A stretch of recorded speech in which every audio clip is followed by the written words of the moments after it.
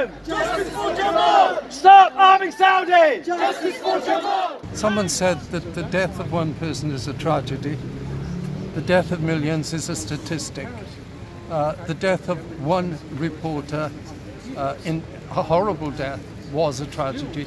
But what about the hundreds and thousands of people in Yemen who are suffering? They're not just statistics. They're people, children, men, women, starving, dying because of the actions of the illegal actions, the criminal actions of the Saudi regime supported by Theresa May and her government, and her need to make profits for the arms industry. You know, what they've done to Jamal Khashoggi is typical of their repression of human rights. It was horrifying just how blatant everything was. I think that says a lot about the state of the world right now, that they didn't even feel that they had to cover their tracks.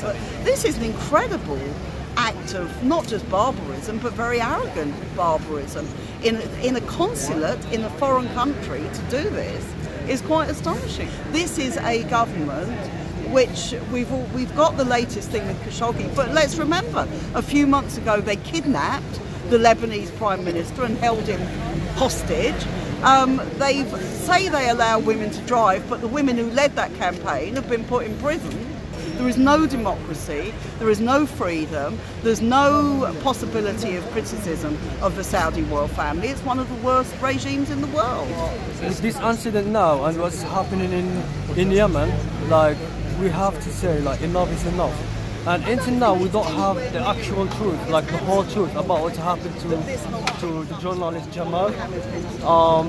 So we are asking for answers for what happened actually. And really, it's not surprising that they did this, although it's more barbaric even than I'd expected of them. And of course, it's an outrage what they've done to suppress free speech and to put other journalists off expressing their views about the Saudi regime, because I'm sure that's the purpose of it. Stop arming Saudi! Justice for Jamal! Stop arming Saudi! Justice for Jamal!